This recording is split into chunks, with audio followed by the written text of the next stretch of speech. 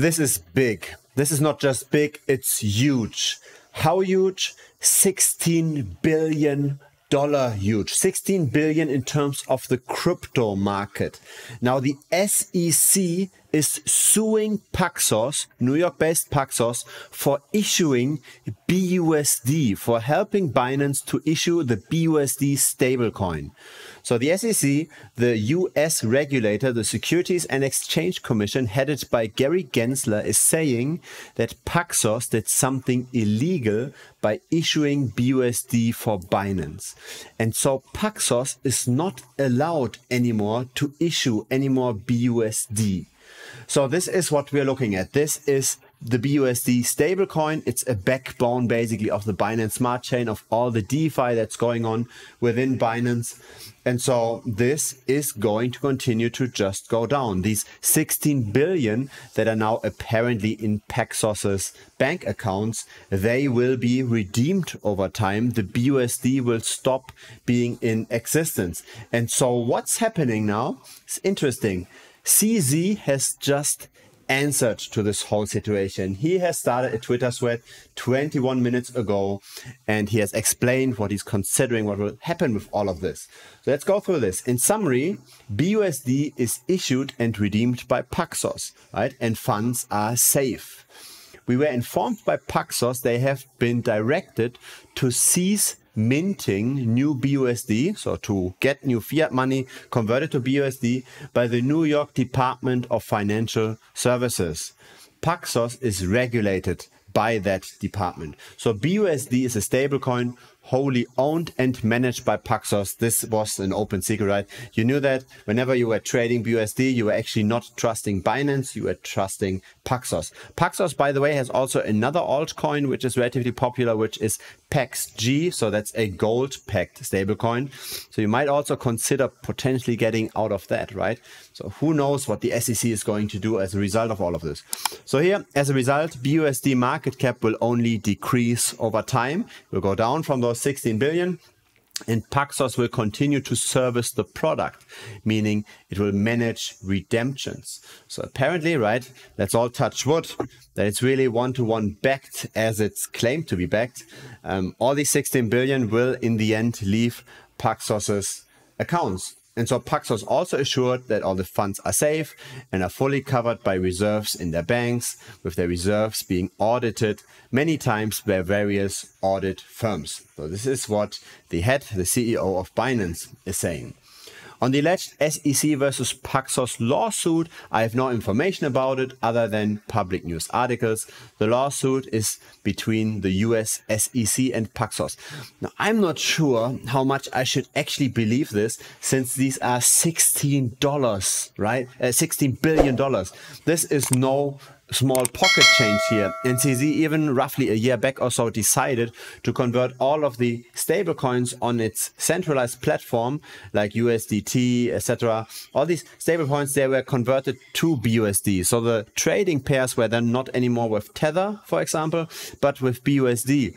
So obviously Binance does have a strong cooperation with Paxos and has a strong confidence in Paxos.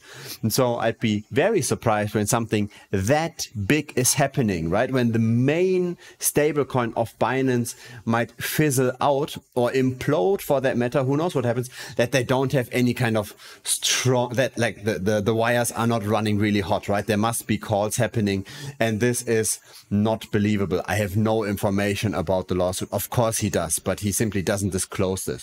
So this is somewhat critical. And then he's, you know, referring to another influencer by all the imagination, right? That Miles Deutscher, he has some kind of a following, but still, right? Why would he talk about the opinion of another YouTuber when he should have actually all the insights about this? And obviously the idea, like what Miles here is saying, is simply that the SEC claiming that BUSD is a security doesn't make sense, because when you have a security, you should have to pass the Howey test, and one of the Howey test criteria is that you buy something with the expectation of profit. But when you have something that's one-to-one linked with a stablecoin, right, you're not really expecting profit whatsoever, right? You simply just want to transfer your fiat to crypto. So it does violate one of those principles, right? You don't have an expectation of profit. This is what Miles is saying, and this is what also CZ is now quoting. But this is not really, this is not really what we are interested in, right? We are interested in the details that CZ has that we don't, but this he's obviously not willing to disclose. So the thread goes on, if BUSD is ruled as a security by the courts, it will have profound impacts on how the crypto industry will develop or not develop in the jurisdictions where it is ruled as such.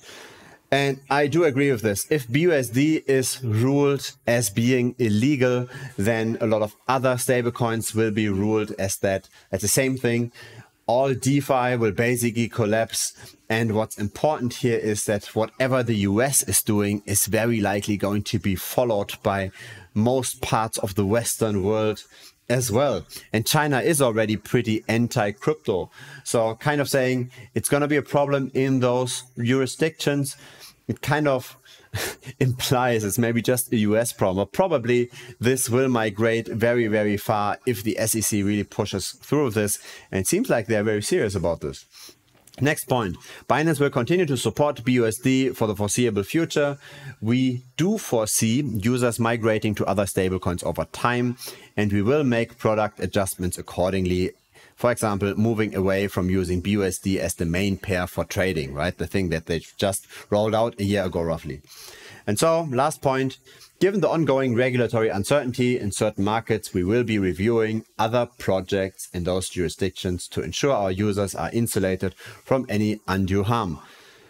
Very official kind of statement, right? We will be very cautious, etc. But I don't really buy everything that he's posting over here. He's probably sweating very, very hard. He's talking a lot with Paxos.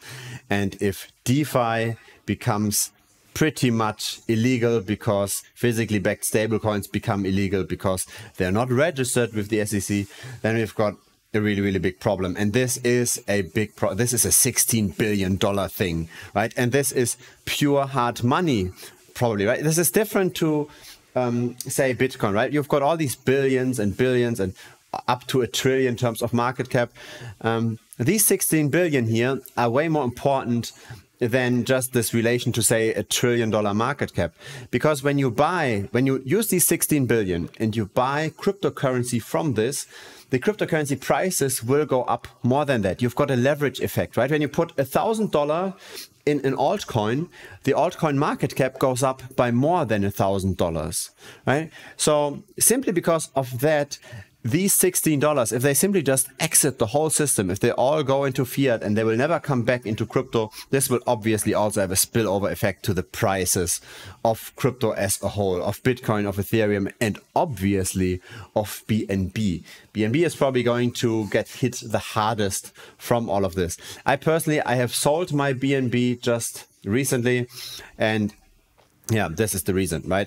So get out. Take all your risk off Binance, take all your risk off the Binance Smart Chain, at least as much as you can. This is bad news, and so far CZ is playing it very small. I don't think this will be everything that he's going to talk about. There will be more follow-up threats for sure. Let's simply hope that not everything is going to implode into infinity and Binance goes bankrupt as well. If that's the case, then we really only have pure Bitcoin left, and that's about it. All of DeFi, all of Web3 is pretty much then in a very dark period for a prolonged period of time. Let's see what happens. Feel free to join our Telegram group. There is a Telegram channel, Bitcoin Strategy channel. The link is down here.